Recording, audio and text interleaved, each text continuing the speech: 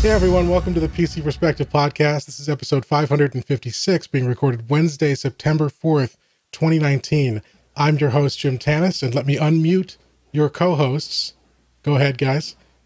I'm Josh Walrath. I'm Ryan Shrout. No, he's not. Ryan. Chill. Ryan chill. has Ryan's eyes are far deader than yours. I'm Jeremy Hellstrom. It's like a great white shark swinging in a marketing marketplace. Sebastian Peak, but Jeremy is not with us just for this week. He had some stuff to take care of, so it's just the three of us you've got, and we've got a big show because we missed last week, so we've got a ton of reviews, a ton of news, and so we're just going to jump right into it. If you want the usual housekeeping stuff, listen to a different episode. We talk about that. Well, I'm really bad at the housekeeping stuff, so maybe go back to the last time that Jim hosted to get all of that. You know what? At least do Patreon because I like to get paid. Okay, well, sure. So we do. Winter's coming. I need to pay gas bills.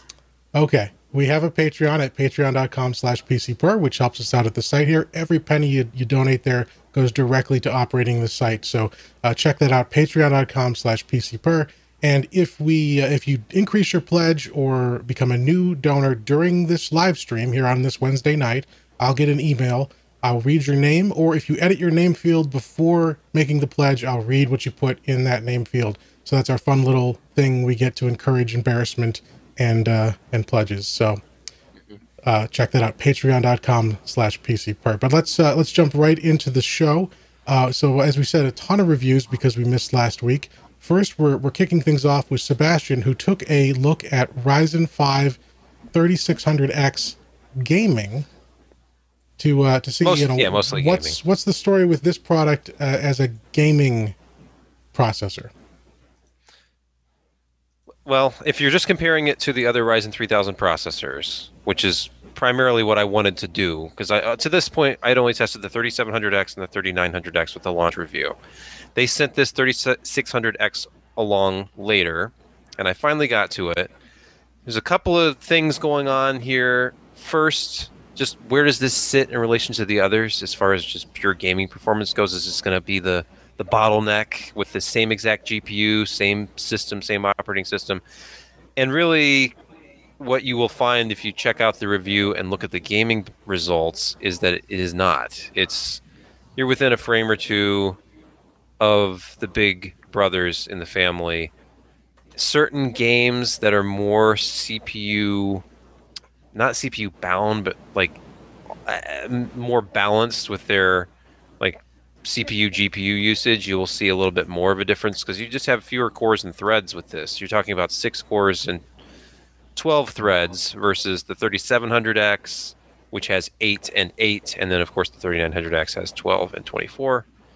But like Shadow of the Tomb Raider is the one we're looking at if you're watching the video right now, and you're talking like 3600X was at 111 frames per second, and the highest FPS numbers on the chart are 115. So you're all within about 3 or 4 frames per second of each other.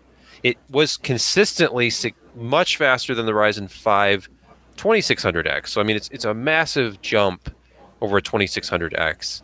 It's even a jump over a 2700X in certain instances. Not when, of course, the extra cores and threads are at play. But when we move past gaming, so like the long and short of it with gaming is, if you're just buying a Ryzen processor for gaming, you don't need to buy the most expensive parts. In fact, you probably don't even need the 3600X. Just grab the 3600 because that's the current low-end model, still 6 cores, 12 threads, great gaming part for $199. Moving on to CPU results, I actually started playing with the Aegisa code updates. The absolute newest, as of right now, I think, is 1.0.0.3 ABB. There was temporarily an ABA that apparently was not stable or had some issue and was pulled. I was using AB, which is, I think, the first or second combo update that's come out since the launch. So recent, anyway. And you will notice, depending on the benchmarks, the biggest disparity was with the X264 benchmark. You lose performance. In fact, you lost 10 frames per second on the first pass of the X264 benchmark on average over the course of 4 runs that I averaged here. And that's significant. I mean, it really depends on the benchmark. It depends on what you're doing, but you're seeing a noticeable drop. And I made a couple of little graphics here to show I was doing some CPU logging in the background when I was running Cinebench, and with 1.0.0.3 AB, this CPU is capped at 1.44 volts. It never went above that. And on the original pre-launch BIOS for the same motherboard with the original, like the first AGESA version that supported these processors, it was spiking almost all the way up to 1.5 at times. Like 1.48 was common and above. And you see that at idle, you see that under load. And with .3 AB, it was absolutely capped at 1.44. So with that, you get slightly lower boost frequencies, you get slightly lower performance. So I don't know if this is simply because they're worried about longevity with these 7nm parts, and over the course of time and their testing, they've decided to kind of cap what they are capable of hitting as far as voltages go. I don't know, Josh, what do you think about this? Is it reasonable for them to kind of look at it and say, like, a safe operating voltage for this particular part is blank, and that gets baked in as just a microcode update for your motherboard? Or do you, I mean, how do you feel about that? And how do you feel about the fact that this happened after launch and after all the launch reviews have been out? Yeah, I think that AMD needed to get their marketing on the same page as engineering a little bit sooner. But optimism is something that you feel when you release a product that you have a lot of optimism for. But you're probably over optimistic about how it can perform and things it can do, and especially the engineers and the guys who are doing this are like, these are some early samples.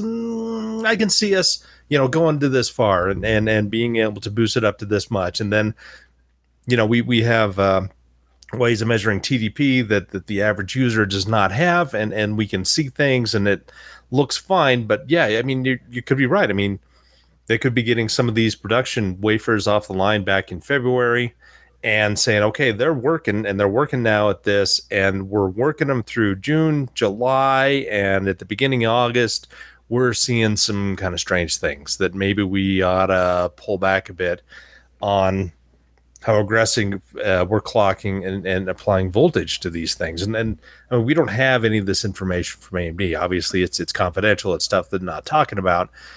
But I mean, they do have this, more extreme testing in the back end that they, try to make sure that, hey, these clocks and the voltages and the usage we're aiming this at, we can support these, for 3 to 5 years, if not longer. And maybe they're just hitting a spot where it's not looking that way. And again, it's, we're still early in 7nm. We haven't had the 7nm plus stuff out. Design rules are still kind of changing, though. I mean, they're mostly solid, but this is the first really major 7nm part from a manufacturer that goes to the higher TDPs. We have some other mobile parts that are, less than 5 watts for, cell phones and whatnot. And then we got the 5 to 25 watt range, and 65 is not, too bad, but once you're getting 95 watts and above, then, maybe we're seeing some degradation of the actual silicon with some of these voltages. And, that obviously would be concerning. There's a lot more questions that we need to ask, and a lot more that needs to be provided to us with these questions. And I think eventually AMD is going to get there, but I don't know when. And I don't know if we're going to like the answers necessarily. But having said that, I bought a 3600X some months ago, and I've enjoyed the experience in the test machine that I have, because it is quick in pretty much everything. You've got 6 cores, 12 threads. And gaming wise, it's such an improvement from the 2600X, which was my previous favorite CPU, that it's a nice upgrade from there. And plus, as of right now, and you got to be careful with this, if you've got an X470 board, more than likely if you have not updated its BIOS to the very latest, and I don't know, when is the BIOS that is going to cut off PCI 4.0 capabilities? Is that out yet? Or yeah, is it? For the Gigabyte board I've been using, which is the Gigabyte Aorus Gaming 7, the F41 BIOS was the last one that preserved PCIe 4. Anything beyond that removes PCI Express 4.0 support. Yeah, so you need to be careful with that, because I've got an MSI Gaming M7, and it's a great board, and it runs perfectly fine at PCI 4.0 speeds. I've got that. It starts with an S. The PCI 4.0, not Serrano. Sabrent, Sabrent or whatever. Yeah, it's running in there at PCI 4.0 speeds, and it's just doing great. And it's fantastic. Here's the problem with that, because AMD is kind of bullying these manufacturers at this point, honestly, because these AGESA code updates that are coming down, which are addressing they're not just capping voltage on these CPUs and adjusting performance slightly, as we've seen.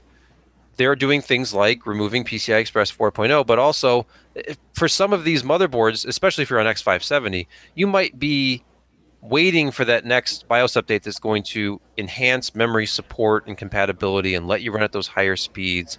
I had a lot of trouble on that first AGESA version on those pre-launch BIOS revisions on these motherboards, getting things like 3600 on X570s or X470s.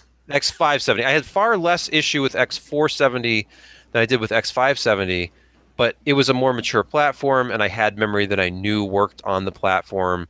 Going to X570, I was struggling getting things like XMP memory running without, you had to go through and do everything manually, and there were multiple reboots, and I would have system crashes and instability. So if you have those kinds of issues and you update your BIOS to alleviate those, and then in the process, I guess I keep thinking that it's going to take away something that people might find useful, like, as you said, you're running PCIe 4.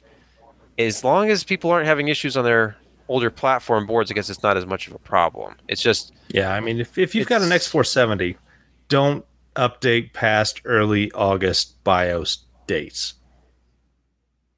Just don't, because it's still going to be running faster, and you're going to have PCI 4.0 support. And think about, but you're going to lose out on the boost clock. No, you're not. You're going to gain, because they've retarded it in the last couple of AGESAs. Well, it's true. Yeah, which involves an update, doesn't it? I have actually. I wondered if you could downgrade. I wondered if you could downgrade successfully, and apparently you can. So as long as it's not one of those lovely boards that features the inability to downgrade to an older BIOS revision, then I guess you could. I don't know. I mean, if it works, just keep it, and don't worry about it. But we live in the age of security updates, Josh. What happens when? Yeah, but a BIOS is not going to do a whole lot there. And also, yeah, I know exactly how you feel. Tell that to people who point to Intel results and say that we're not running on a new enough BIOS version because of all the security mitigations that are actually in microcode. Yeah, I hear you. I hear you screaming, but I'm just saying that the hardest part for me is seeing a new BIOS posted and saying, I can't Let's just give it a shot. I can't do it. This is killing me on the inside, because I've got to have the latest and greatest, even though it's not the greatest. But anyway, my experience with 3600X were very good on the X470 with a BIOS that was late July. And let's just maybe leave it at that. Let's take a break here to welcome Jeremy. He was able to make it. So hello, Jeremy. But also, can you adjust your mic? It is way too hot. That's good. Apart from Sebastian's attacking some sort of strange bugger. I had a small fit. Sorry. Awesome. All right, cool. We can talk about this all night, but let's talk about something inoffensive, like, comparing Intel to AMD laptops. Yeah, this is controversial. Yeah, what could possibly result other than accolades and pleasure from the community? Indeed. So what Sebastian's talking about, of course, is Ice Lake, the long-awaited, mass-produced, not technically the first, but the first like broadly available 10 nanometer CPU from Intel. They've been teasing it forever. It finally launched. I think the Dell XPS 13 2-in-1, which is what we got to test, was the very first system to launch. It launched over this past weekend, and now they're at the IFA or IFA, however you pronounce that, the big trade show in Germany, and they're announcing additional models from other companies coming out with Ice Lake processors in the next few weeks. But we got a chance to take a look at this Dell XPS 2-in-1. It's got the i7 1065 G7, which is it's a 15 watt base TDP, quad core, 8-threaded part. The whole thing with Ice Lake is that as a 10 nanometer part, and with Intel having such difficulty getting to 10 nanometers, the clocks are much lower than their 14 nanometer predecessors. But they made up for that with an up to 18, or I guess an average of 18% IPC increase for the Sunny Cove architecture, which makes up this Ice Lake part. And so on the processor side, you're looking at good performance, but not perhaps as much as you'd expect from a 3-year kind of wait, basically, between major architecture shifts. And so that's the one side of it. And then looking at the other side, you've got graphics. And this is really where the more exciting part is. And this is what guys like Ryan have been working on over at Intel. And this is their new Iris Plus. Well, so Intel calls it the Iris Plus graphics for their top-end Ice Lake processors, but that name has already been used in the past. And so I'm not quite sure about this. I'm calling it the Iris Plus G series because that is the processor designation. It's the G7 and the G5 denote the various levels of graphics performance. So that's really where the advancements come with this generation. And Intel has promised, we've talked about this before, double the performance over Whiskey Lake in many areas of gaming and other GPU-focused tasks, but also reaching parity, if not exceeding, AMD in that APU space, which AMD has just owned for years. And so we wanted to test this out with this initial Ice Lake system. So we put it up against a system running an AMD Ryzen 7 3700U. Now, we do want to also point out too, Ryzen 3000 for mobile is not what you may have heard about with Ryzen 3000 for desktop and then the equivalent parts that are going into servers that came out in the last 3 months, which are very exciting, although obviously, as we just talked about, may have some issues, but those are different. Ryzen 3000 on the desktop is Zen 2. Ryzen 3000 for mobile launched last year at CES and is based on Zen Plus. So this is basically a year-old technology from AMD going up against the literal bleeding edge from Intel. And so how does it perform? What's the comparison? And so we ran through a bunch of benchmarks, and not surprising on the CPU side, Intel maintains its advantage significantly in some cases. You know, Cinebench here, it's got a pretty good lead in both the single and multi-core tests. We tested Cinebench R15 as well, just to kind of look at the older tests, same basic trend there. For Geekbench, you've got, again, huge leads, double the score in some categories. Things catch up a little bit in the single core. That first chart was multi-core. But let's jump past this. If you want to read all these graphs, we have the full article at PC Per. But let's get to the gaming benchmarks, because like I said, that's really where the exciting stuff is. So here's kind of a first one, which is the Final Fantasy 14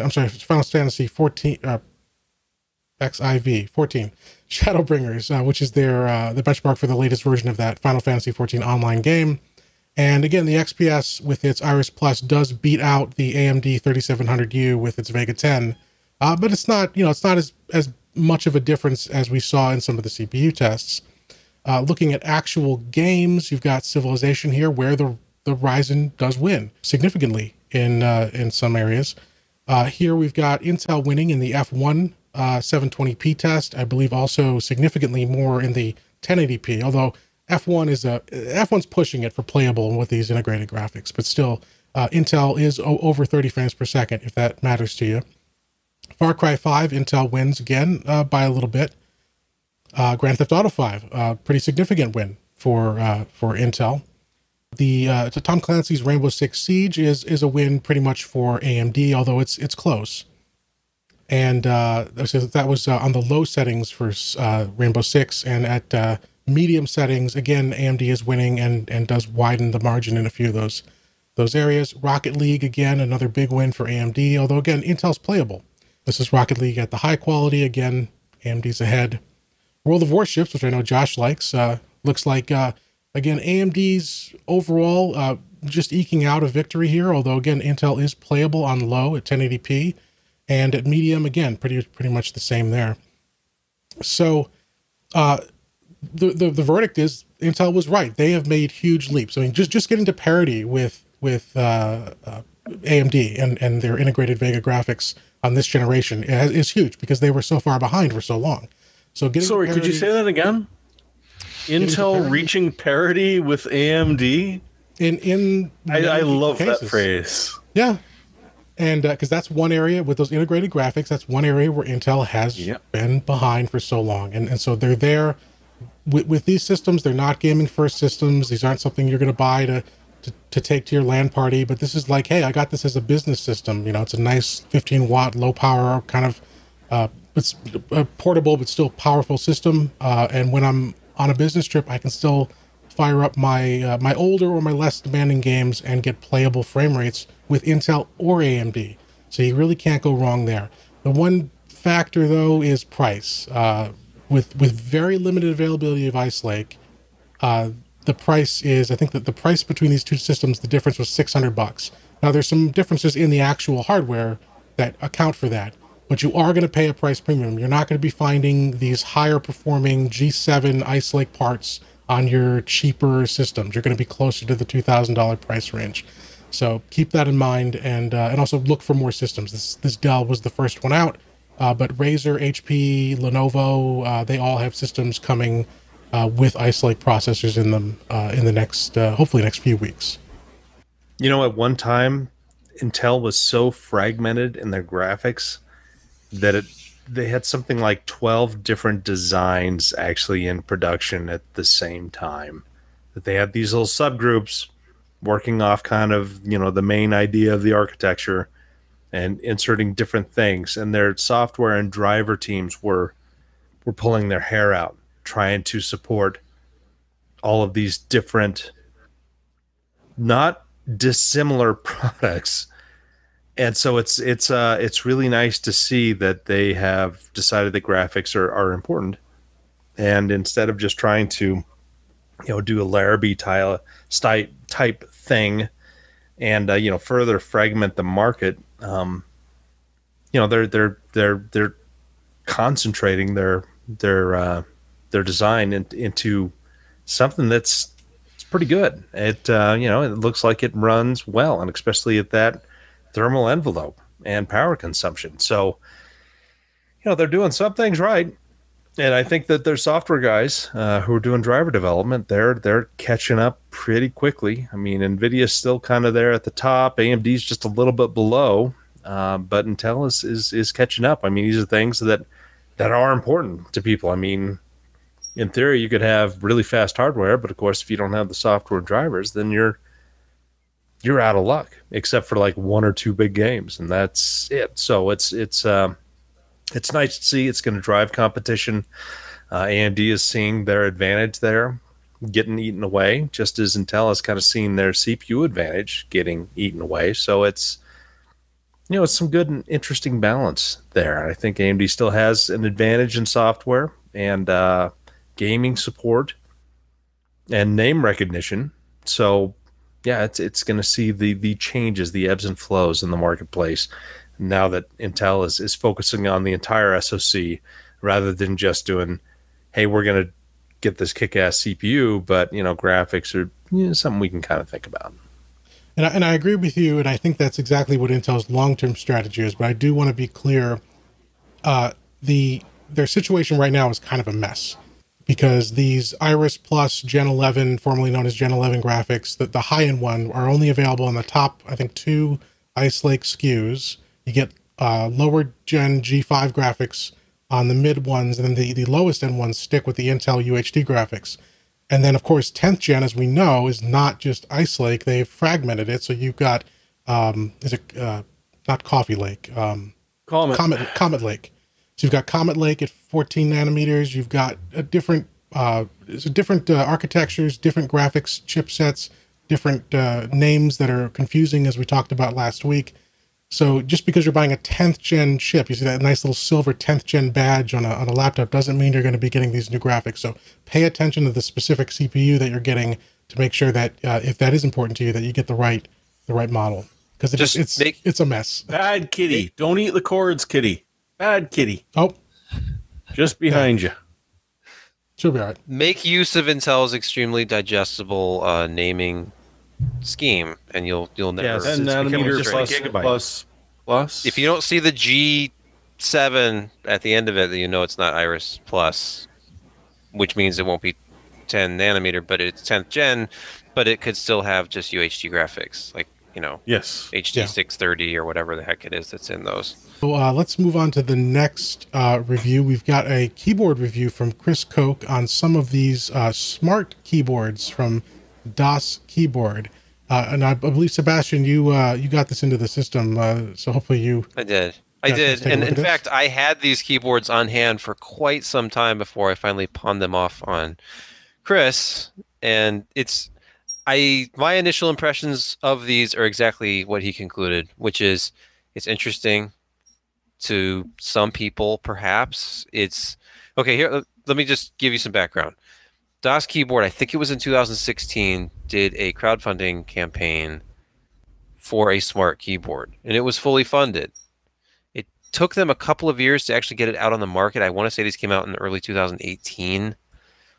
And we've had these for a few months, so these are not a brand new product. In fact, they have another new smart keyboard model that's out there as well. But that's what they should do. They should go capless now. Yeah, I think right. Just scroll up a bit, and you use the arrow keys that are capless. So screw, the old DOS keyboard with no labels on the buttons. Well, Chris took off the keycaps. Chris took off the keycaps so we could look at the difference between the different key switches, because there's two different switches at play here.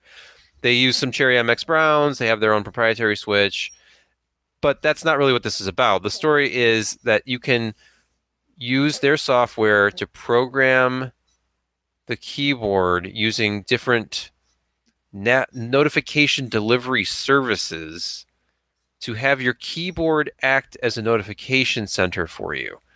And the puzzling thing to me about this is, okay, even in 2016, but especially now, here we are 3 years later, the proliferation of smartphones has reached, it's so saturated that now we're starting to see a bit of a regression. Not this is about smartphones, but we're starting to see year-over-year growth slowing. Samsung phones, and especially Apple phones, are not necessarily having those big annual increases they'd like to see. And a lot of the feedback has been that most people have a smartphone at this point, and then they're kind of hanging on to it longer, but their usage patterns haven't really changed. The last few years, people rely on their phone for notifications. So is it useful when almost anyone is going to be sitting their smartphone down somewhere near their keyboard on the desk when they're using their PC to expect that I will ignore the notifications that come in on my phone and instead pay attention to a blinking 8 key, or maybe the escape key is blinking red, which signifies something which I have to remember, like, oh, when M is blinking, that means I have a new email. Or maybe G for a new Gmail or something. But then I personally think for keyboards of like this premium ilk, because these have an MSRP of $199 a piece, and there are some differences between the two models. One of them is geared more towards the so-called gaming segment. One of them is more of a subdued, more of like an office keyboard, but they both have RGB backlighting. One is significantly brighter than the other. They're just kind of odd. If you've followed DOS Keyboard for a long time, you'll know that they were the guys who had an all-black keyboard that didn't even have anything on the keys. They were just completely blank, stealthy, like hacker keyboards. And they came to market with something different, to their credit.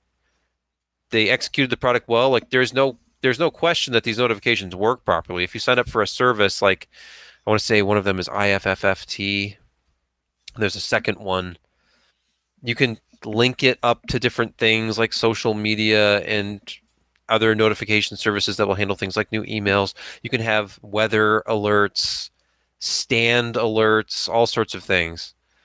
But I don't know if maybe Chris and I are in agreement on this. I don't know how you guys feel about the usefulness of notifications coming from a backlight on your keyboard versus if there was like a secondary screen on the keyboard with notifications. Like think of all the Asus laptops that were announced this year with screens all over them. They've got a second screen above the keyboard that can display any number of things, or even be a secondary display for the operating system. And then you have a $200 keyboard that has no screen on it whatsoever, and you're supposed to be content with one of the keys is blinking, and that means something. I don't have the patience to set that up, and I certainly don't have the mental capacity to remember why the frickin' 8 is blinking at me. I mean, it's like, you know, it used to be you'd buy a plane aircraft simulator game, and you had that whole big, you know, semi-stiff cardboard sheet. Oh, that had all the James. things, right?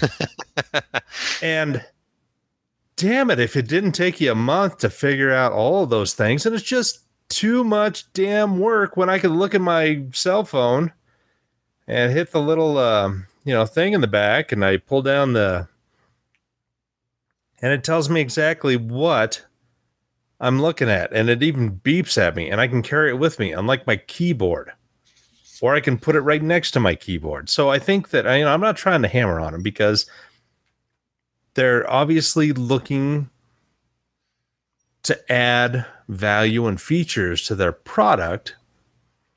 But yeah, in this age of cell phones where you just have one with you, and whatever things that you want to have pop up are going to pop up, and it's going to do that in a manner that will tell you exactly, you know, Twitter is on fire and Jack is not doing things that you want him to do. And as compared to, like, you know, my caps lock is blinking. And here's the thing that drove me nuts about this, because I did demo these before I sent them off. When it starts blinking, my first reaction is, oh, escape is blinking. Let me tap escape and see what that's all about. That doesn't do anything. It just is a reminder to you to open up the application to see what the actual reminder is, which you can then click through to find out what the notification was for. Otherwise, so it's a reminder. It's a reminder to remind you to remind to click the key that you have to remember so that you can get a reminder. And I thought there was something coming in a further software update. I didn't see Chris make any mention of this, so apparently not. But I was thinking, you know, if this was ever going to be useful at all, and one of the things that they had mentioned was, you know, the escape key blinks red to let you know that your garage door just opened. I'm like, oh, okay. I mean, my cell phone's not going to tell me that my garage door just opened unless I have some smart garage door opener that triggers a home automation alert. I really want to know, do they have a key that blinks when kids are running across my lawn? You know, it's one of the great things about this, Josh, is that anyone can create an alert, and you could have that. You could have that kids lawn alert. Yeah, and it would be L for lawn. L would blink green. Yeah, blinking dramatically in red. Yeah, I love this. All green. Chat. Gotta be green. Crap, my check keyboard light just came on. Yes, you two could have dashboard notifications. That it's like, I don't know how to go in and turn this off, so I just have black tape over the escape key now. So my delete key is blinking. What do you mean PC load letter? And also, I think too, this is common to DOS keyboard. So these are expensive. They're $150 to $200. But they're not really for gamers or like really kind of like power users, because they don't offer macro support. And at that price level, I mean, that's really limiting the kind of audience who would otherwise potentially be interested in this feature set. So yes, I will say Chris did his best to be as objective as possible. And yet, if you read his review, you will see that There probably is not much of a market for these yet. For whatever reason, if you go to their website right now, DOS Keyboard is featuring smart keyboards all over the top of the page, and they have multiple models. So I hope this strategy does not hurt them, because I mean, traditionally they've offered great stuff, but overall quality of the keyboards was also not especially high. It was not up to the standard you would think of for a keyboard of this price level, where they're using thin, like single shot ABS keycaps, and just kind of the overall feel is not that premium. So hopefully this runs its course and they move on to something a little bit more conventional. Because I mean, it's a keyboard. People still use IBM Model M keyboards. You know why? Because they're great. And you don't need to do anything better than that. People. Well, you need 3 dongles to make it work, but still. You know. Well, okay, I will say there is one problem with the IBM Model M. It's not RGB. That's not a problem. That's that's. There's a huge problem. Okay, do you see this? This is it's current year, Jeremy. This is what a desktop is supposed to look like, man. I see your future, and so many RGBs. So many RGBs. Well, let's talk about something that I don't think has RGBs in it. I probably should have checked this review more carefully, but I don't think it does. Does not. And this is something we've heard about. I think we first saw it like demoed at CES last year or earlier this year. This is the HyperX Cloud Orbit S gaming headset with Odyssey positional audio technology, right? Well, the Odyssey makes the drivers. Odyssey is the driver. I'm sorry. Yes, Odyssey is the planar magnetic driver. Yes, and it uses this Waves NX 3D audio technology. That's right. Which we both demoed this at CES, Jim and I, and they've been showing this since then, and we went through it. Basically, we know everything about these. You guys like identical? Shipping them yet? Identical Gemini? Gemini? Yeah. What?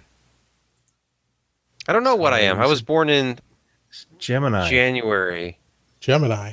Am I a Capricorn? I don't know. I don't know my sign. I don't know. Maybe. But anyway, Gemini. So Gemini were, by the old planar magnetic guys.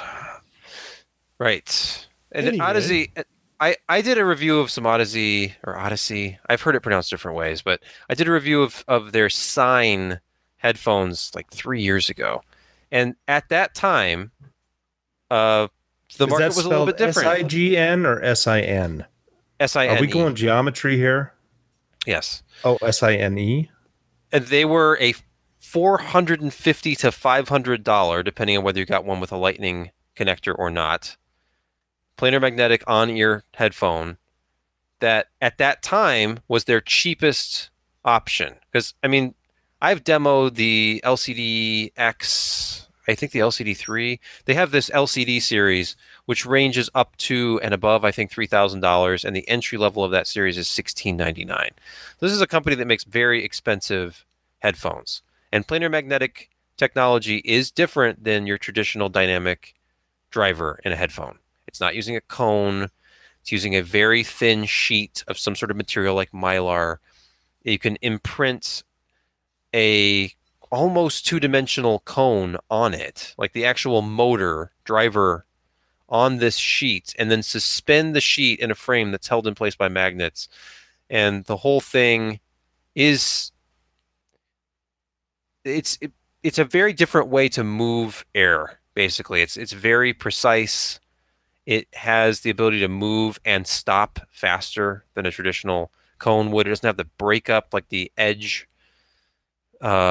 The issues with different cone materials, we were always going for that stiffest possible but lightest possible. Yeah, because it has like no mass whatsoever. Yeah.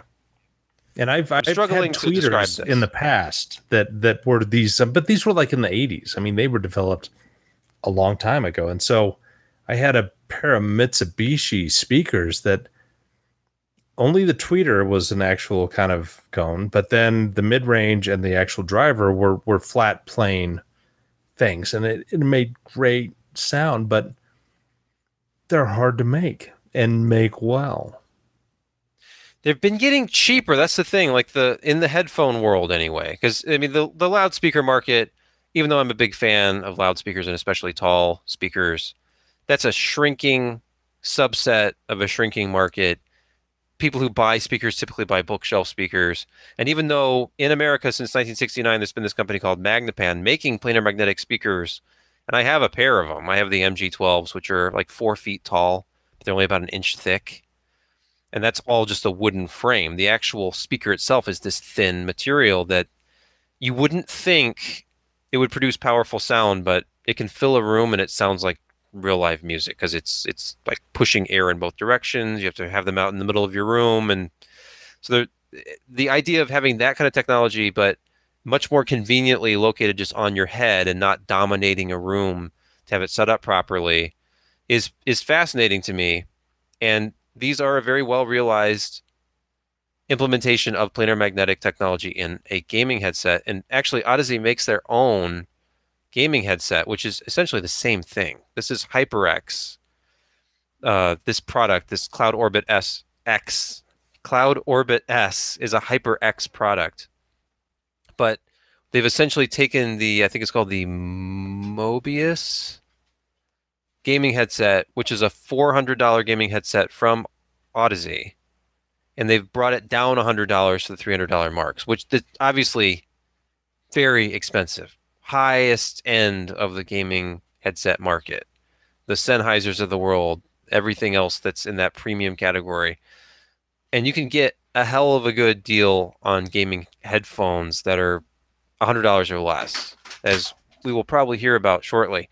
But for what this is, and if you are a planar magnetic fan, this is getting into planar magnetic drivers in a gaming headset for the lowest cost we've seen to date. And yeah, you can go out and buy some Hi-Fi Man. I saw some on Amazon yesterday that were marked all the way down to $179. You can buy the Monoprice, very well regarded Monoprice, like entry-level planar magnetic headphones for about $180 as well. But with this, you're not only getting the planar magnetic headphone, but you're also getting a very good microphone. If what you're hearing from me, I'm wearing the headset right now, is any indication, it's pretty good for a gaming headset. You're also getting this 3D positional audio technology, which was not for me. I didn't particularly care for the effect, but it depends on what you're doing and what your preferences are.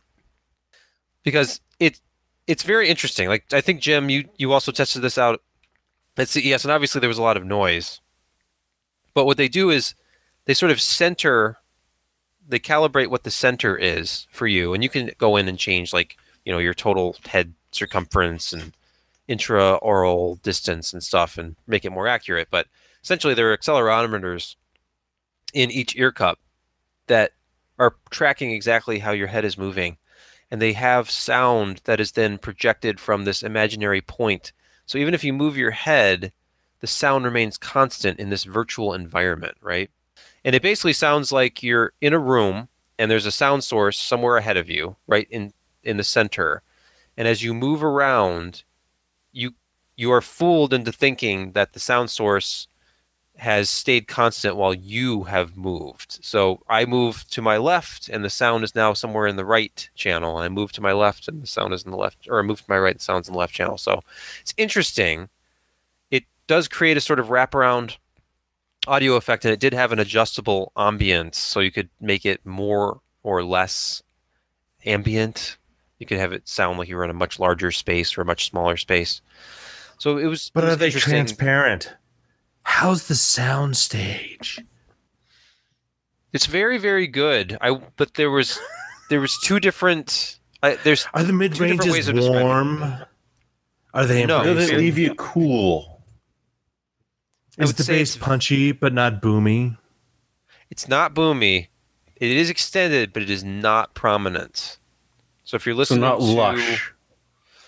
No, they're not. I wouldn't say they're analytical, and that's a term that gets thrown around a lot. Like something is really cold and precise. It's not like that. There is a bit of warmth to them, not nearly as much as those Sine headphones that I tested a couple of years ago. But I would say this is a very flat frequency response, surprising amount of lower bass. But that's something that some of these newer planar magnetic headphones have going for them, is that they're very flat in the low frequencies. They don't roll off.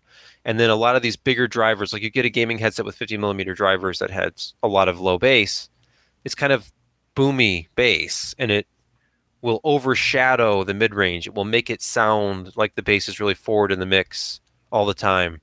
And some of them have an artificially boosted bass response anyway, like they've been designed for bass and everything else kind of suffers. And I will say, even before this headset, my impression of HyperX headsets in general was that they had a bit of what I call a smile EQ, where you have higher bass, lower mid-range, and then back up on the treble again. And it creates a sort of softer sound. There isn't that attack from mid-range. And any headphone with a lot of mid-range is going to sound perhaps more detailed, but have a much more aggressive sound. Grado is a great example of this. Grado has a slight hump in the mid-range, so they have a lot more presence for things like human voices, instruments, and less bass and treble response as a result. But I'll tell you that those Grados, they still have some good bass. It's all about the bass. And their soundstage is really fantastic. You close your eyes and you're surrounded by music and just a stereo. But anyway, that we're not talking about Grados. No, and I will say the whole soundstage argument, some of it, I think, when you listen to stereo music and you feel like it's really wide, to me that's just better stereo separation. If you have a headphone that sounds really narrow, there's probably some bleeding going on between the left and right channels, either in the connector or somehow in the way that it's wired. So or just signal to noise is just bad. And so yeah, that'll affect clarity too. Yeah. These are digital. Like I'm connected to USB Type-C right now. And you can connect these either analog or digital. But it's funny because the analog input is treated as an aux input, and then this is doing all the work. It has an internal battery, and only in analog mode does it switch over to battery power, because these drivers would not be conducive to use with something like a smartphone. If you were to plug this in with just a 3.5mm cable to a smartphone, you're probably not giving it enough juice for these to really produce good audio. They know this. There's a built-in battery. Only gets used in analog mode, which is kind of odd. And I thought, why isn't there a wireless implementation here somewhere? You've got the battery already built in. They offer about a 10-hour battery life. That's if you have, I think it's like at 50% volume. So it'll be less if you listen at higher volumes. But the problem I ran into was, even with the volume turned all the way up, they don't get as loud on battery. So if you're listening to them either with a smartphone or if you're connecting it via 3.5mm to a game controller, if I wanted to use it with my PS4, for example, then I'm not getting quite the impact as I would if I was at the PC, and that affects things like dynamics. If it needs to get loud, if there's an explosion, if there's a louder passage, they felt a little compressed because it never got as loud on battery. So definitely, I thought this was a better headphone to use at the PC with USB than 3.5mm. But the one thing you get if you get the Odyssey version of this rather than the HyperX is Bluetooth. They have Bluetooth with AAC, SBC, and LDAC, which, LDAC is the proprietary Sony thing that's higher quality than regular Bluetooth. But anyway, my conclusion was basically that they're extremely well executed. They sound very good. They have that characteristic kind of planar magnetic sound, which is very, very crisp, very accurate, very fast. You hear things that you don't necessarily hear with other types of drivers if you're paying attention.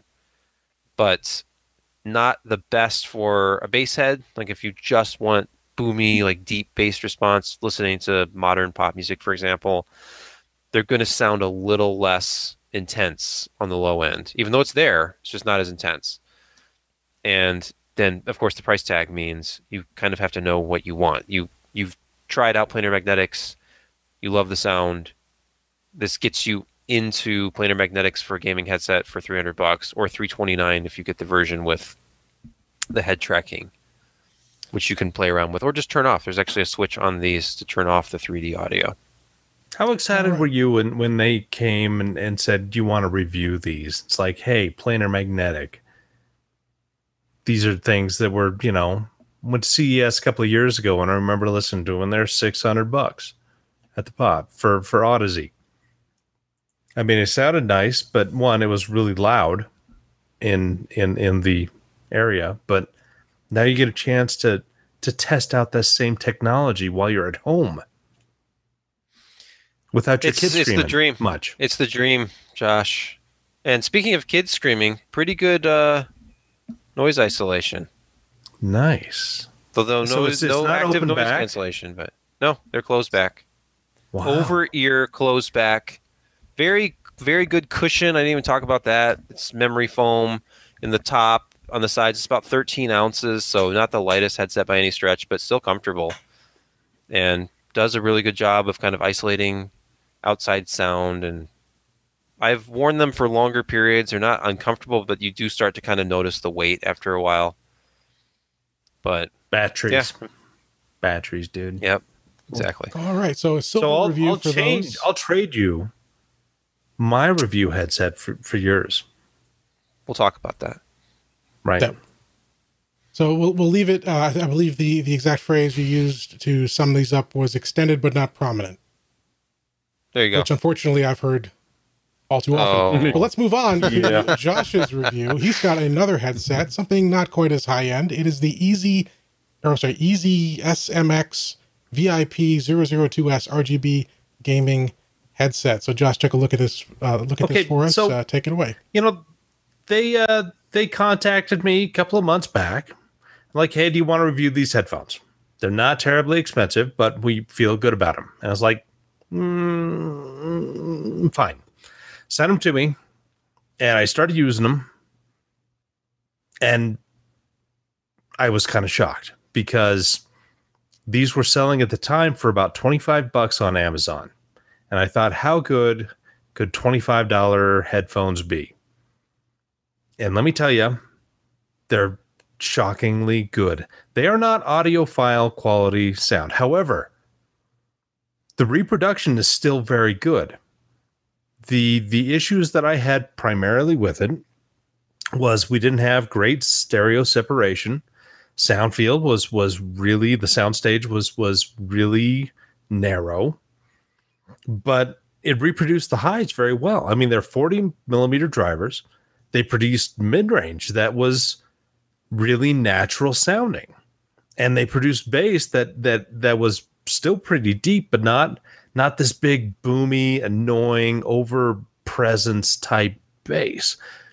And I thought that the balance of these are really, really quite good. The musicality is pretty decent because if you've ever picked up an inexpensive set of headphones that are not great, you will hear some distortion. You will hear things getting glossed over that come to the fore with better audio, playback. Bad recordings just sound okay on bad stuff because it just masks so many of the things. And so when you have a better set of headphones, you have more detail. And so, if you've got a bad recording, you will hear those issues. Now this is really, it retails at $36 on their website. You can currently get it, the analog version, for $45 on Amazon, and that's before any kind of rebates that you could potentially apply to it. And it is a surprisingly good product. It's got the pleather ear cups, which for about an hour work pretty well, but then it starts getting a little moisture in there. It is RGB, which is awfully exciting to some people, but the RGB only works, so it has a kind of 3-position, 3.5 millimeter jack that does microphone left, right. And they include a splitter, which puts that into the audio in, left, right, and then the microphone. So you can plug that into a PC, or you could plug it in, take that off and plug it into your phone and still have audio and microphone. And it's got a USB jack that you plug in to get the, it provides the power for the RGB and the muting functionality of the microphone. So if you look below the volume control, which is on the left cup, there's a little button there, and it's the mic mute or on. And it has a little light on the end of your microphone that lights up when it's active. Though you're going to have a hard time seeing that from the angle of where it's at your face. But, you know, it's there. It's functionality. And it's got on the right hand controls what color the RGB is. And then on the left is volume. And so you've got the volume and the mute right there.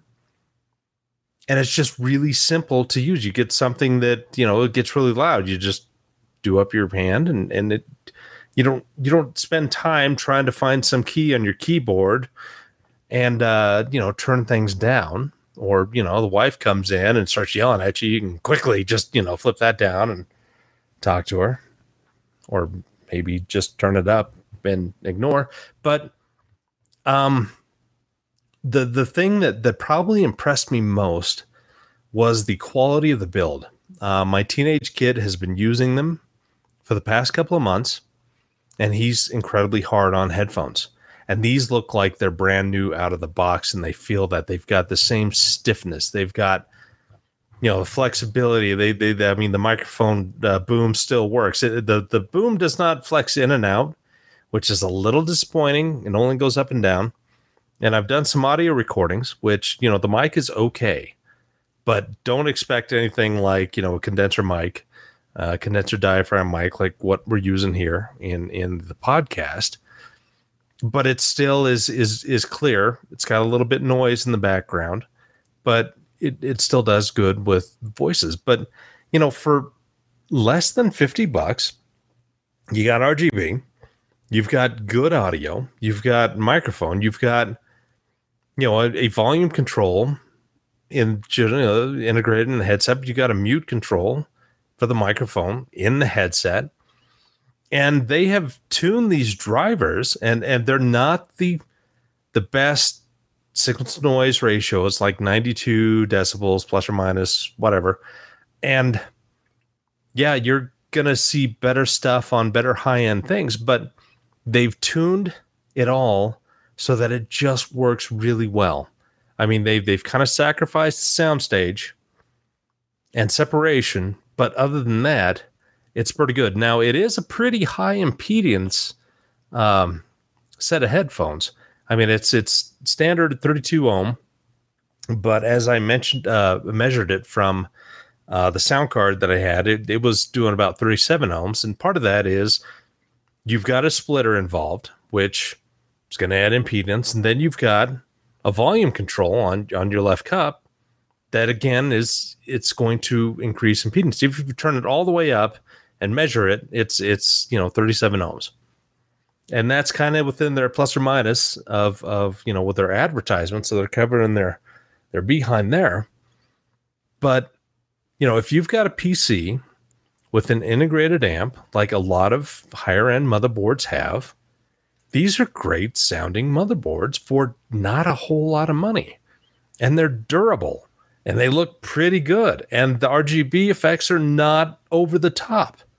And so all of these things together, and for under $50, and again, you find it for as low as $25 at times, these are a great set of headphones for gaming and music and movies and videos and whatever else you can throw at it, because they're just really solid. They're comfortable.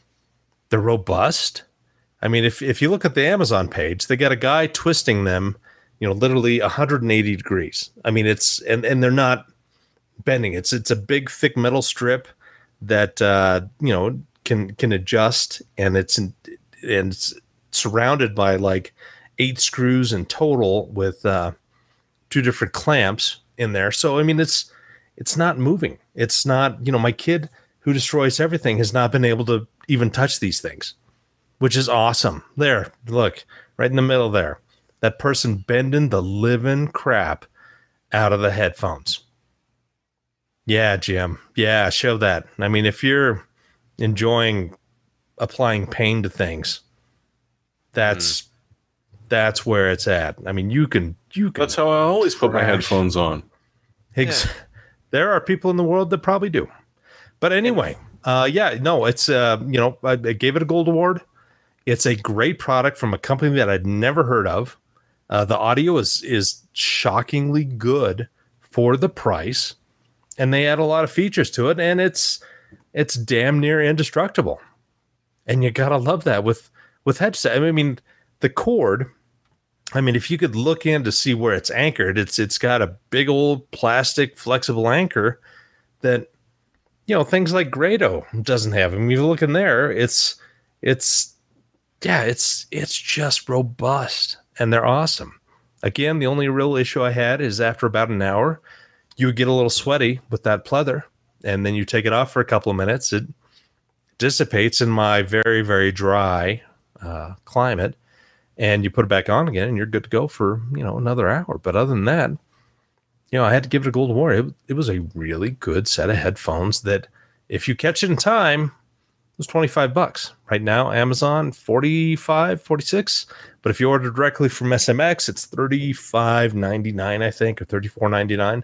But it's inexpensive for the quality and the functionality that you get. All right, so that's a gold award for the EasySMX VIP 002S RGB gaming headphones. Or 25 to $35, somewhere in there, maybe $40 at the high end. But we've got both ends of the spectrum for you here at PC Perspective. We've got the $300 high end and the budget but still high quality on the low end. Let's quickly move on to another review. We've got a power supply review from Lee. This time it's the Corsair RM750, which is a 750 watt gold rated fully modular power supply. I think it's priced at about $120, so it's not a bad price for a gold rating from a good manufacturer at that wattage. And as always, Lee does complete full testing that probably could only be appreciated by an electrical engineer. But head over to the site to read the full review. I will note that the one thing he mentioned two things. First, everything hit all of its markers, its efficiencies, and its what's the word, drifting, or it's all the electrical stuff was good. It was where it was supposed to be. It's got a 135 millimeter fan that does have a quiet operation mode where if under low load it can go silent and then shut down. But he noticed a little quirk, which was that it will, if you start from zero, like you start up your computer and you're at a low load where it would normally be shut down, it still operates at a low RPM, very quiet. It's silent up to about a 40% load, he said. But to get it to shut off completely, you've got to give it a load, get it all the way up, near 100, and then back it down. And once it backs down and gets down below into like the 30s, it'll shut off the fan. So for some reason, it doesn't shut it off on the way up, only on the way down. So I'm not sure about that. But even then, he said, like I said, it's pretty much silent up to a 40% load. So very good ratings. Like I said, check the full review. That's the Corsair RM750, 750 watt gold rated power supply, fully modular, about $120. And you can pick it up at Amazon. All right, last review. We're at an hour and 20 minutes now, and we're still getting through the reviews. And it wasn't even all the reviews. That's the alarming thing. We had to save some for next week because it was a busy couple of weeks here. But Sebastian's got the next review for us, which is a neat little accessory if you need some easy hot swap storage in your desktop. It's the IcyDock ToughArmor Lite MB607SP-B. It's a 4-bay 2.5-inch hot swap enclosure that can fit into a 5.25-inch bay on your PC. Yes, and this is one of those things that is made possible by having an external 5.25-inch bay. So if you have a case with one of those bays, hang on to it, because you can do stuff like this. And actually, this is around $90 or so, and I've seen it for less. I think I saw it for as little as $80 on Amazon at one point, but the reason this costs what it does, and I've seen solutions like this that are in like the $40 to $50 range, they're typically all plastic. This is all metal. And by all metal, I mean the actual drive trays are metal, the front plate is metal, the unit itself is all metal. So it was an impressively constructed thing.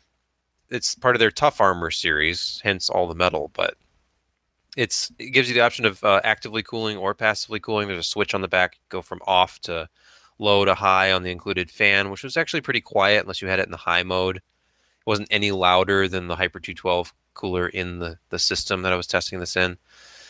And just basically, it supports hot swap, but what really this is just a sort of carriage for your drives. You're still interfacing with the drives via either your motherboard SATA ports, or if you have a SAS controller card, these also work with SAS, obviously. One 15-pin SATA connector is all it takes to power this thing, which is convenient. And apparently that provides just, plenty of juice to run all 4 of these drives without issue, plus the fan. I didn't have any problems at all. I ended up putting 4 of the same model SSD in this thing, enabling hot swap and just kind of checking out their behavior and performance in Windows 10. And I didn't run into any issues at all. They also sent along a drive adapter. If you have if you have SATA M.2 drives and you want to use an enclosure like this, they sell a low-cost little adapter that's quite nice, actually. It's completely tool-free, works with all the different sizes with like this easy adjusting on the inside. But mostly what I focused on if you were a normal person like Josh and I and had 5 1/4 bays, just think how many drives you could fit in there. And this isn't even this is a 2.5. Yeah, but they have a 2.5 that supports 6 drives with these little slim drive trays. They have a ton of things. So you're telling me I can fit about like 10, maybe a dozen into a 5 1/4 inch bay? Well, if you have 2 bays, you could fit as many as 16. I think if you go I all have out. 2 bays.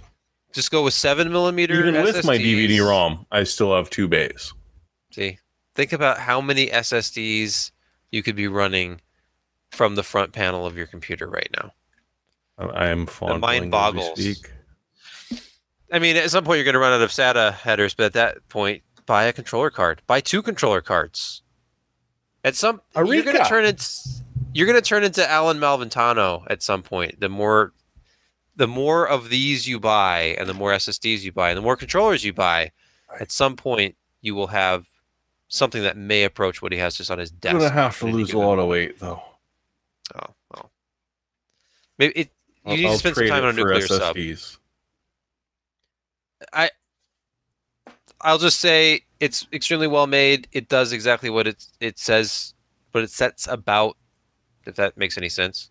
What they intended for this product, it's not for everybody. If you have a front panel that you'd like to populate with a bunch of SSDs and be able to hot swap them, this is great. I don't know if it's for every home user, but it's a well-realized product, and IcyDock has a ton of stuff. Like if you have any interest in any kind of external storage solution like this, they have one for you. We're talking slim optical drive bays in a laptop that you can turn into an SSD hot swap.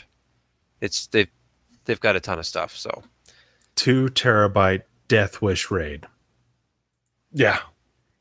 In a Core 2 Duo laptop, they can make it happen. Yeah, I'm sold. All right, so check out the IcyDock ToughArmor review here, and as Sebastian indicated, check out the IcyDock website if you want to just look, and they do indeed have pretty much every configuration of drive enclosure and expander and adapter that you could possibly, at least practically imagine. But that's what Thunderbolt's for. Yes, that's right. Thanks to Tim Cook, my all-in-one Mac Pro from about 6 years ago now has 15 wires sticking out of it. So anyway, that was the last review. So good job, guys. We made it through the review marathon, and let's jump into the news. Now, this next story we kind of already talked about, but let's just quickly summarize it here. It's the news on the changes and the confusion a bit around what's happening with Ryzen processors and these AGESA updates and BIOS changes. So, Jeremy, tell us what's going on with this story here. Well, I mean, we've got 2 separate issues. One we haven't really seen before, but and nor is AMD, but they're fully owning up to it. And one that's been bothering us since the inception of Windows 10. Der Bauer, who, if you don't mod your BIOS or overclock, you've probably never heard of.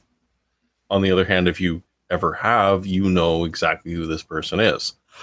Did a study and looked at the new Ryzen 3rd generation processors and found that, I believe it was 5.6% of those posting benchmarks were actually seeing boost clocks across all cores that matched what the advertisements were saying.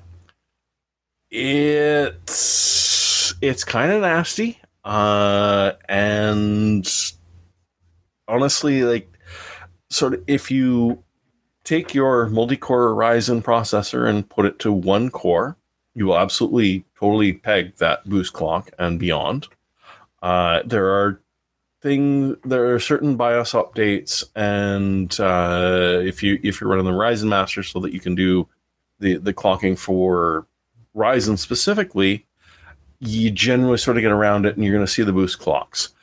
But for the vast majority of people that are buying the higher end processors, they're just not seeing what they sort of paid for. In what is, totally respectful, AMD immediately looked at it and said, yeah, that's decent research. You are absolutely correct. And we're going to start pushing out BIOS updates. We're expecting to hear on September 10th when they're going to arrive, because one of the fun things about being able to having the compatibility of 3 generations of chipsets on a processor is, it gets complex. You're juggling a lot of balls all at once. But we're going to hear fairly quickly about an update that should, in theory, solve this. There is the slide right there for our audio viewers. It's they're in the process of preparing a BIOS update for a motherboard processor or partners that addresses the issues, includes additional boost performance optimizations. We will provide an update on September 10th to the community regarding the availability of the BIOS. It's a hard hit for anyone that's gone out and bought a new Ryzen processor, but at the same time, multi-core performance has been absolutely respectful. I want to be kind of mad, but at the same time, I'm understanding that they don't change chipsets every single time. They don't change pinouts every time. Things get complex. Do you think this is more splitting hairs, or do you think that there's some real issues here that need to be addressed?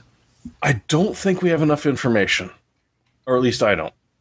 I think that, kind of the proof is in the pudding, in that, benchmarks were a little higher, or at least than what we've seen, but are they that much different? I'm not trying to, give AMD an easy out here, because again, their engineering and marketing need to communicate a lot better than what they were. I think that they were being, as is tradition, optimistic. But does it really fundamentally change the performance of their CPUs? And my guess here is not. I mean, you've got maybe 1% to 2% overall in a lot of the benchmarks and real world stuff. But, people are like, hey, it promised me a 4.4 boost clock. And no matter how many services and processes that I cut out and try to hammer it with one thing, I never reach that. I'm hitting 4.2888888 repeated. Yeah, it's electrons throw away from boost. You do want to know what you're getting and be accurate that way. And that's, again, marketing working with engineering. And they needed to get this in the bud in April, May, and June. But at the same time, some of their initial stuff, did it say is like, yeah, this is going to be fine, versus, later on it's like, yeah, maybe longevity is going to be an issue here. Maybe some thermal throttling that we heat up certain parts of the CPU more than we expected. That's my worry. We need more information badly. Yeah. But no, I think that's absolutely my worry. But I don't think it is going to end up that way. Or at least, knock on wood, it won't. This is not going to be ball game. Where and NVIDIA chips just suddenly desolder from their substrate. This is a couple of percentage of performance, if at that. So, take a deep breath and really pay attention and see what it means to you as a consumer versus the people who really are just so totally invested in this that any slight deviation and they go nuts. And so leave taunting AMD marketing to us, because we've been doing it for a long time. Sadly. 1 or 2 years. We still haven't learned that lesson. The word you said, Josh, which I think is right, is real world. And it's almost ironic because Intel, if you guys recall from Computex, was the one who pushed on us. So we need to focus on the real world. And so as this has been happening, I don't have Ryzen yet. I have some test systems. I haven't personally upgraded my rig. I'm waiting for the 3950X. But my view has been, okay, if it's not going to hit 4.6, it's not going to hit this specific number. And obviously changes to the BIOS and changes to voltages can have real world implications. But if you're a Ryzen user and you're worried about this, go do the thing you bought the processor to do. Render a video, export some photos, play a game, whatever it is you bought. And if it's still working for you, even if it's not hitting some magic number, because their performance advantage over Intel, especially in a price to performance analysis, was so great that, yeah, they can take a hit if this turns out to be a hit of a few percentage, and they're still going to come out on top. Apply the meltdown right, and that's fixes, and then see what happens. Exactly. Your Ryzen processor won't move a fucking smidgen. Right, and we may be waiting for more tweaks from AMD, which may have impacts on performance. But who knows when the next speculative execution patch is going to come from Intel? You can't tie your hands on waiting for stuff like that. So, and let me tell you real quick. I work in a company with 400 plus computers, and suddenly over the past 4 weeks since we've had some updates with a lot of the mitigations, these laptops are becoming extremely unstable. I mean, they're freezing all the time. We've updated BIOS, we've updated drivers, we've done everything. We've uninstalled. I think that, it's my gut feeling. I think that some of the mitigations and changes they've made have made things more unstable. And again, I see this with hundreds of laptops. We've got, probably about 400 out there. And we've got suddenly, out of the blue, about 20 to 30 people who just suddenly start locking up for no apparent reason. I mean, systems that were stable, rock solid before. And then suddenly all of these Windows 10 updates that apply these mitigations, I don't know. I'm not trying to, cry wolf, but they have become it makes sense. Heavy. It makes sense from a security point, because would you rather, it did get infected, or it crashed running normal stuff? Intel's going to go for, sorry, it crashed. Good luck with that. But there's a second part to this, which is the bloody RTC bug. It's reared its frickin' ugly head again, as it did for several generations of Intel chips, and definitely Ryzen since the inception of Windows 10. Essentially, it has a problem temporally. You got your B clock of, say, 100 megahertz. And if you underclock down to 98 megahertz and you run a benchmark, as far as Windows is concerned, it actually finished 2% quicker than it did because you underclocked. And so you get a higher synthetic benchmark rate. If you overclock to 102, 103, well, it took 3% longer to run through the benchmark, and you will see lower scores than you would at the base B clock. This affects synthetic benchmarks. It does not really affect any real world performance whatsoever because it doesn't necessarily depend on the Windows RTC. It's been fixed before. It's been fixed for almost all the Intel, and Intel's figured out how to stop the newer generation from going sort of sideways, apart from, as we were discussing, the mitigations. But for this exact moment, HWBot and a couple of the other official benchmarking sites are not accepting Ryzen 3rd generation benchmark because, well, the RTC is kind of wacky right now. There is an alternative benchmark you can run, which does accommodate that, but if you're that obsessed about synthetic benchmarks, you better be overclocking with LN2, or else you're just sort of wasting your time. All right, well, let's quickly stick with AMD news. And there's been, as we talked about in previous shows, the question about Threadripper. There was some concern about when AMD unveiled its new Ryzen 3000 parts with those high core counts. There was some question of what room is left for Threadripper. Lisa Su and AMD officially came out and said, no, it's not dead. And we've got some new rumors on this 3rd generation of Threadripper. Tell us, Jeremy, what's the story? Well, we've got 2 unverified benchmarks. Both of them are coming out of, and forgive me if it takes me a second to remember which one it is. Sorry,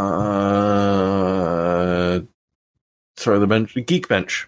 So one of our great sources of leaks is unspecified Sharktooth processor benchmark on Geekbench 4.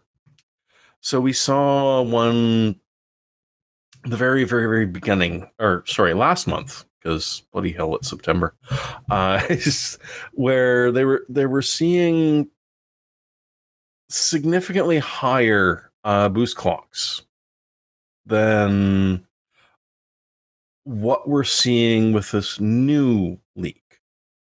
So before we knew that the base clock was going to be 2.2 gigahertz, or sorry, 3.6 gigahertz. I'm getting this backwards. There was no information whatsoever on a boost clock. It was just a bit of information off of what Geekbench offers. The scores were 94,772 points in multi-threaded mode in the original leak. More recently, we saw a second one, which saw the base clock drop significantly from 3.6 down to 2.2 gigahertz. But we did see a boost clock of 4.1 gigahertz. But the kicker is, as you can see right there, if you're on video and on audio, the Geekbench dropped almost 20,000 points from 94K down to 68K. This is all rumors. It's hard to put anything on this because we got no information on the motherboard, on the speed of the RAM, which, as we know for most of AMD architecture right now, significantly impacts the performance of your processor. And the drop of the base clock, I almost have to wonder if it's like AMD is looking at what Intel has been doing with their base clocks, which are dropping them down to ancient Celeron levels of 1.3, 1.8 gigahertz, and saying, well, if that's okay, and we can still hit the boost, why don't we drop the base down a bit? Drop our advertised TDP, or if you're Intel, SDP, down a little bit. This is all rumors. It's all fun to speculate about, but at this point, we've got nothing. I honestly, I'm looking at that, and when I was publishing it, I'm like, yeah, this is fun to write about, and people are going to love reading about it, but honestly, like, what is that DDR4 running at? I'm pretty sure it wasn't 1 megahertz as it was reported there. Well, And you know, with the Infinity Fabric, like, it depends on the frequency of the RAM. Or, well, sorry, not the RAM, but the shared frequency. well, Josh, that one come on. 1 megahertz RAM could have affected those results, Jeremy. That's why there was that drop to 68,000 on that secondary test, because they put original DDR. Oh, no, memory that's in. DRAM, mate. Oh, okay. PC 100, no less. I got nothing, brother. Nothing. Yeah, Hey, so we have all more. rumors, We have more than just speculation. We have promises, Jeremy. We have promises. We have Lisa Sue assuring us there'll be another Threadripper, and maybe by the end of the year we'll have. It's going to have an ungodly amount of cores. You'd think so, because it's going to be trickled down from Epic. So why not? Why not have a 64-core home workstation 128 processor? thread. Yeah. And all those PCIe 4.0 lanes. And if they started, if it's only clocked at like 2.2 gigahertz base, they could do that with like a 65 watt TDP, perhaps. Yep. It Just won't be 65 watt when it hits peak, but I mean, is anything TDP when it hits peak? Look at the Intel Core i9-9900K, which is actually closer to 150 watts if you're pushing an all-core load on it, like Cinebench. But that's not the scenario they designed that spec for, I guess. All right, well, let's continue on and get through the rest of these news stories without going too long here. We've got a quick update here. Logitech today made an announcement. This is a very popular mouse, their MX Master mouse. They updated it with the MX Master 3, but also, in a surprise, unveiled a companion keyboard called the MX Keys. And so you've got the mouse here for those with the video version, very similar to the existing design, a little bit changed, here and there. One of the features is that the scroll wheel is now even faster, so you can really fly through those 1,000-page PDFs or those long Mori motherboard reviews. So you can just scroll through real quick, and then you've got the wireless keyboard here. What do you guys think? I mean, I use an MX Master as like sort of my default productivity mouse. I'm not too sure about the design of this keyboard, though. I'd have to try. It looks like the Craft, doesn't it? Like the Craft without the knob. I don't think the Craft has that concave design, though, does it? No, it doesn't. Does it? Okay. Okay. Okay. And how dare you call the MX Keys Advanced Wireless Illuminated Keyboard a knob? Good No, I luck was talking fitting about that on a... If you look at the Craft keyboard from Logitech, it has a knob on the top left. And yeah, it does. I'm looking at a picture of it right here, guys. Yeah, it has no, the you're same right. keycaps. If you take a Craft and you chop the top off, which features the knob, then you have this. That's all I'm saying. Ah, so the Bobbit keyboard. Oh, all right. Okay. Yeah. So there. Yeah, I guess it does. I never really used that one. So I guess I wasn't Okay. But okay. Not everybody remembers the Craft keyboard, but I think it still exists. The poor man's Surface dial built in. Yeah. But so check out Logitech's website. Perhaps the discerning man's Surface dial. Okay, sure, fair enough. So check it out if you're interested in the latest Logitech MX products over there. That's the regular Logitech, not Logitech G. And not to interrupt you or anything, but the one thing that impressed me about these two devices was the what do they call it? Flow. Oh, so literally, you can have a Mac OS system, a Windows system, and a Linux system, and as long as you've got the driver installed on all three of them, that one's scary. The mouse, you just move your pointer over to the side, just like any other multi-screen you see, and away you go over to the next one. The keys let you copy and paste between systems and OSs, and I'm a little bit worried about that. This isn't new, though. No, it's not. But I'm worried about there's what is it called? There's a third-party app that does this. Synergy. Does that sound familiar? Sounds right. There's a dedicated like non-Logitech third-party app that does this sort of Mac, Linux, Windows thing that, from what I've heard, seems to work fairly well. Yeah, I mean, it's not like using it on the keyboard, copy, paste, and wireless. That just well, I guess we'll get one in for a review. We'll have you one sent to you. You can test it out and check your comfort level. I just like the idea of that mouse scroll wheel being adjustable. It's almost like, it sounds like they're getting almost haptic feedback level with the responsiveness of it and like how clicky it feels. And yeah, it's almost like if Apple made a gaming mouse, they would probably implement something like this.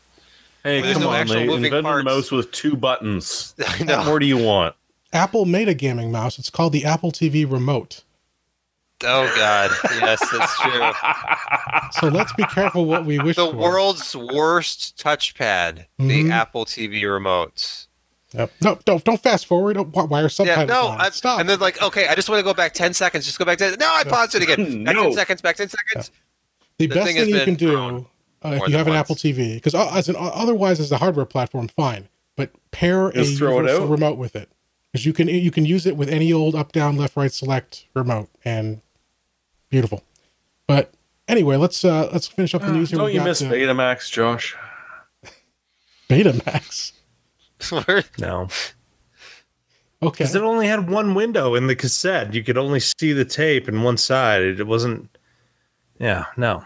Yeah, but when you fast forward and paused, it didn't blur. True. Oh, yes. You mean the frame hold? Yeah. Yes. It was better. It was better than VHS. We all know that. It was. No question. But it wasn't a 300 hertz display, though. It was not. No. If you want one of those, you got to go spend $2,800 with Acer. They've announced an update to their Predator Triton 500. This is a 15-inch gaming laptop they introduced at CES earlier this year. And when they launched it, it had 144 hertz IPS display, G-Sync, RTX mobile graphics, 8th gen Intel processors. Well, they've just updated it this week, and they're moving to 9th gen processors and introducing a 300 hertz display with a 3 millisecond response time into this laptop. So obviously we're probably well past the point of absurdity. Like, are there gamers who can tell 240 from 300 hertz? And if they are you gaming on a laptop, or are you? No, they're just 16 years or younger. Oh, maybe. Right. So and they're playing Fortnite, and they need Fortnite to run at 300 hertz. Obviously, I guess. Yeah. I mean, from a technical perspective, hitting all these milestones, and this is a record. That's great. Man, I don't know, and it's going to be expensive. It starts at $27.99 this December. So, crank it up till it hurts. Yeah. And what's with the response time? Isn't 3 milliseconds a little high for a gaming monitor these days, or is it maybe they're actually giving the true response time and not just like the one shade of gray to another shade of gray number? Perhaps, because I think it was Acer who also just a couple months ago released that desktop display with a 0.4 millisecond. Right, like the sub 0.5, yeah. Well, yeah, so I mean, in theory, what they've done is if you can actually hit 300 hertz, they've matched the refresh rate. If you can actually hit 300 hertz. So good luck with that. Exactly. Hey, unless you want to play Space Viking and friggin' StarCraft 2. CSGO at like 640 by 480. You can hit 300 frames per second. And you can have up to an RTX. But I threw out my CRT monitor, so I can't play it at 640 by 480 anymore. Well, you could, if you had Intel graphics, if you were to switch over to the... Actually, no, you can't. Beautiful segue. But it's wrong. Almost. It's wrong because you can't do it. Damn it. Anyway, so Intel... It'll look like you are. So close. Sort of. Yeah. If that laptop had a 10th gen Ice Lake processor... Not just any 10th gen, but the 10th gen with the G series Gen 11 graphics, they could activate integer scaling, which is what we've talked about before. NVIDIA actually introduced it in their driver back at Gamescom. Intel's teased this in the past. This is true was it nearest neighbor scaling to make pixel art games or retro games, which are lower resolution, look great on modern screens. And so they've got this new feature. It's a beta, and again, only for their Gen 11 graphics, which is basically nothing at this point because there's only a handful of systems that are starting to hit. But if you do pick one up, download this beta driver, and you can enable this retro scaling for your games, your retro games. They've got some examples here of kind of an effect of what it would be like with a traditional nonlinear scaling or non-integer scaling. And by integer scaling, they mean scaling by whole numbers, so that there's no half pixels, there's no blurriness. Everything is a true one-to-one scale up until the size of your display. So I know, Sebastian, because you've played with some plugins and stuff for DOSBox that do similar things. There's a perfect pixel plugin for DOSBox. And one of the problems with DOSBox, if you've used it and experimented with all the settings it provides, is by default, it only offers up to a 3x original resolution scaling mode. So if you're in windowed mode, you can go up to 3x original resolution. But understand that a lot of these old DOS games are like 320 by 240 resolution or lower.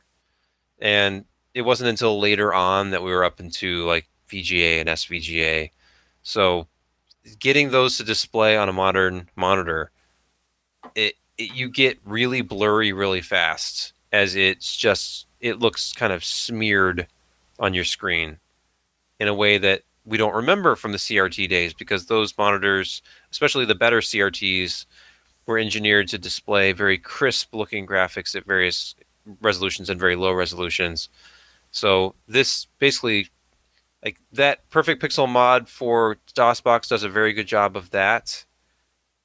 To be able to do it at the GPU driver level and actually have whatever's on your display, making use of integer scaling, would pretty much solve any of the issues with upscaling low resolution content on that screen. I would love to see it even with like standard def content or lower resolution content. Then understand, like, if you're running a 4K monitor, almost everything you display on that monitor is being upscaled, because I don't think you're just watching native 4K content and playing games at 4K all the time.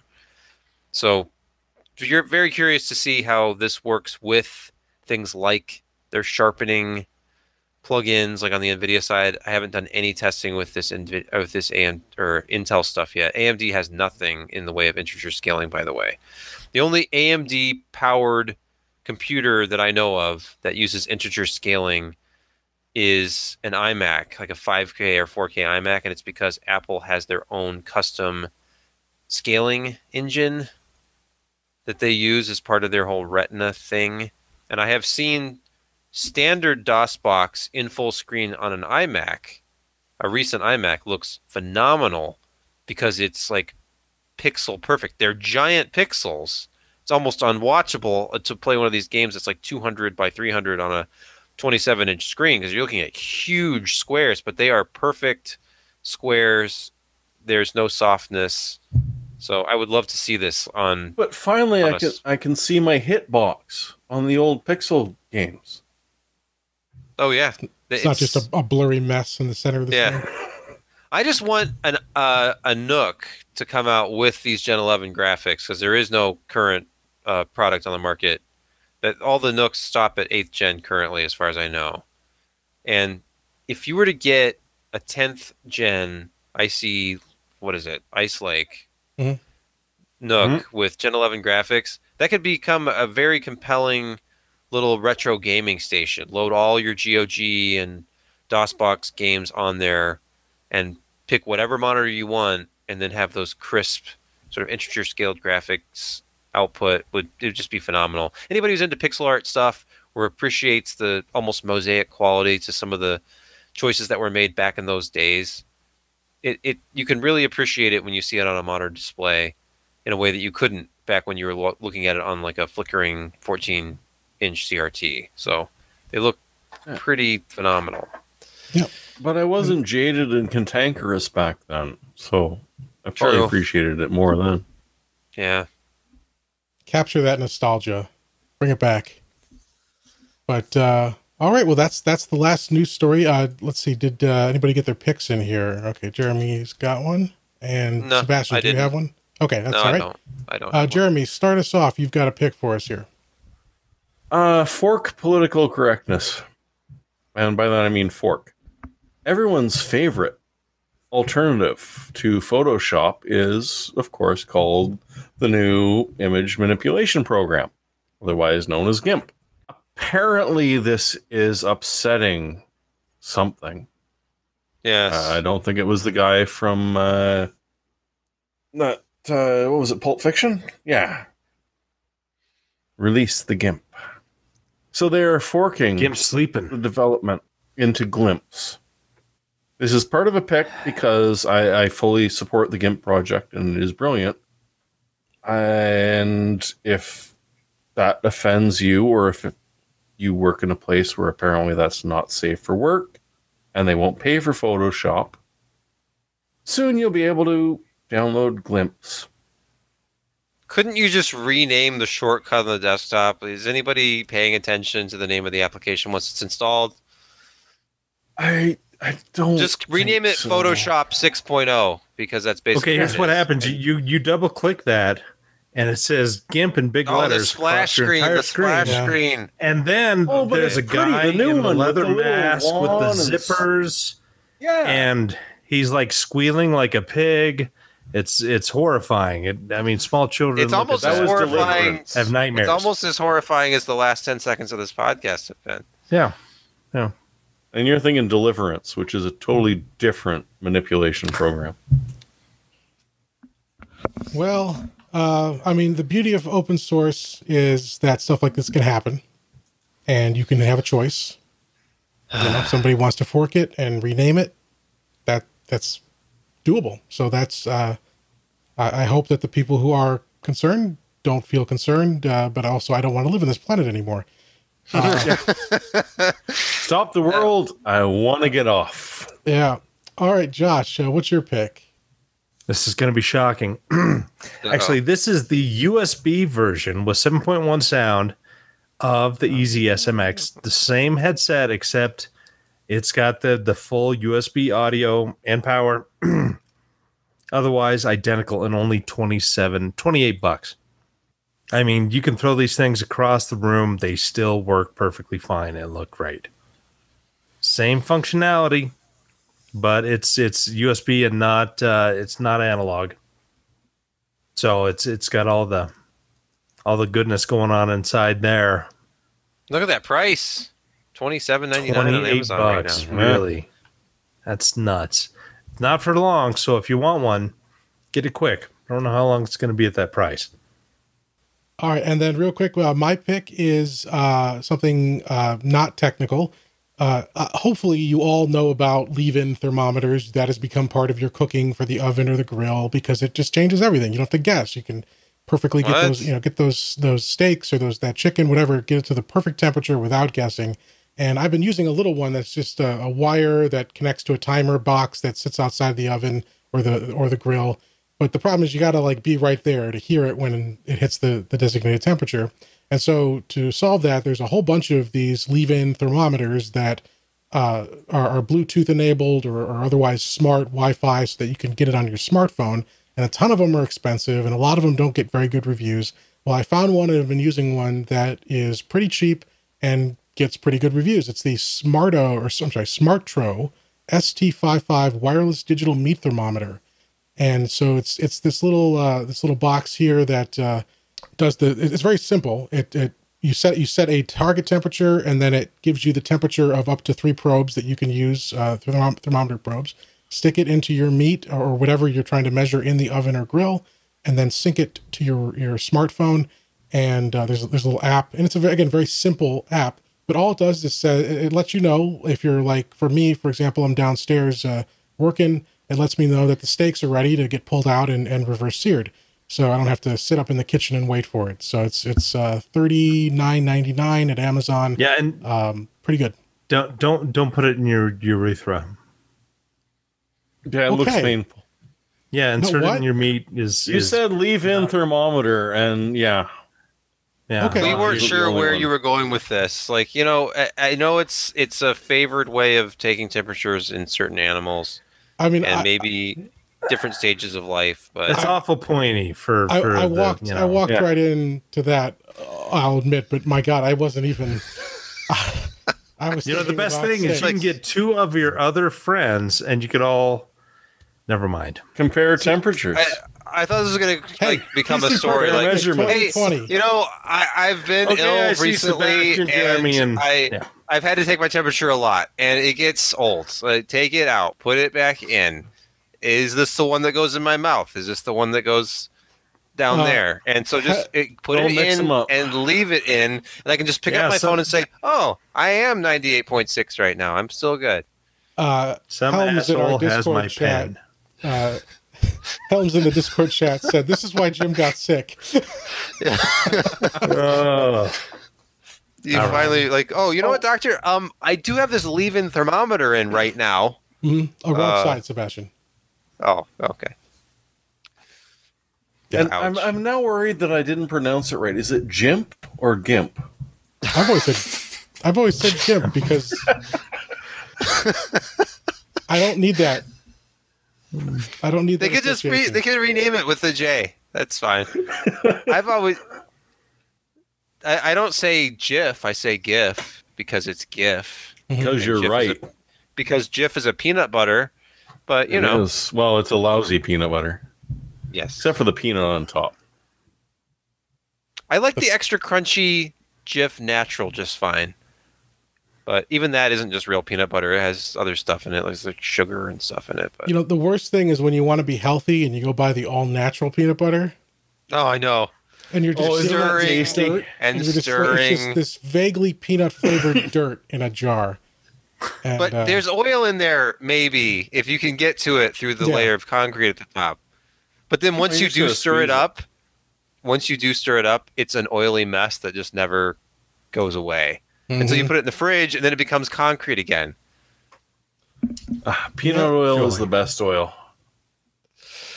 I know. All right, well, Fry thanks. anything, Wish everything peanut still oil is the used way to it. go. thanks Remember when everyone chips for were joining fried in us. peanut oil? Let's just wrap Aye. this up.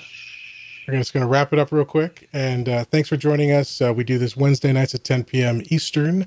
And we hope you'll join us at pcpro.com/live, pcpro.com/subscribe if you want to be notified when we go live. And check out pcpro.com, obviously, for all of the stories and articles. And, I didn't check Patreon. Hang on one second. Oh, no. We did. We got a new an increased pledge. Paul Brerin of tinkertry.com. Oh, Paul. Oh, And, nice. Yeah. Hey, Paul. Thanks. I'm not, let's see, tinkertry.com. Hopefully this is safe for work. He does a lot of It is. enterprise stuff. Oh, okay. Perfect. Yeah, he does.